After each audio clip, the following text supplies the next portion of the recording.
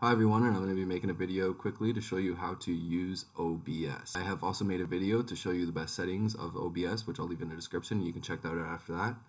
If you have a black screen issue with OBS, I'll also leave a link in the description to a video I made on how to fix that. So with that said and out of the way, let's get right into it.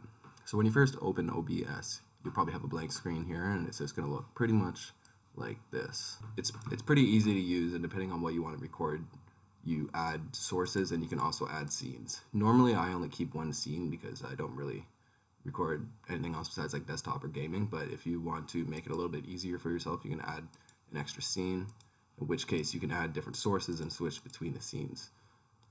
So for scene 1, we'll just simply click the plus down there and we will add a display capture. A display capture will allow us to capture our display, obviously. So once we have that, you can pretty much just record your internet browser or anything on your display.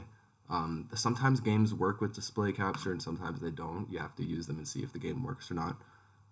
If you're trying to do gaming, I'll show you in just a moment how to do that as well. So once you have your display capture here, you can simply start recording, and that will save your recording to your videos. But if you're looking to stream, then you can start your streaming, and I'll get into that in a second on how to start your stream. But if you're looking to just record, you can click start recording and end recording when it is done. I'll quickly show you here as well, since it's the next popular one, game capture. This is what I'd use no matter what. Even if you're wondering if display capture works with the game or not, just might as well use the game capture.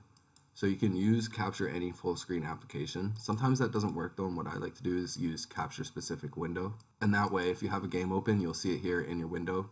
You can select it, and then you can press OK, and it will capture that window. So as you can see here, it says capturing the window that's inside the OBS. But if you had a game open, you can click the game and it will capture the game.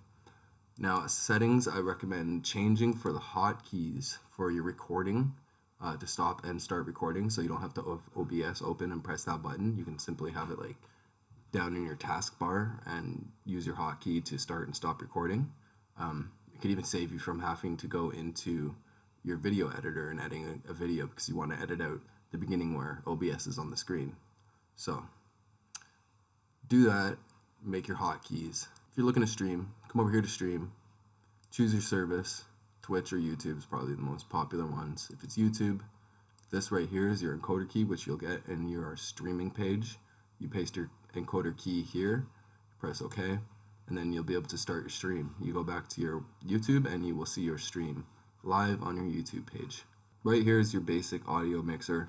I'd like to turn my mic all the way up because you can always fix that if it doesn't sound good in your video editing program. And also I like to turn desktop audio all the way down unless I'm playing a game or something in which I want the volume to be heard. That is pretty much it for using OBS. If you have any other questions, feel free to leave them in the comments and I will help you out. Please leave a like and subscribe because it definitely helps out. And check out the videos I left in the description and they will hopefully help you out with your best OBS settings and if you have a black screen problem. Thank you for watching and have yourself a great day.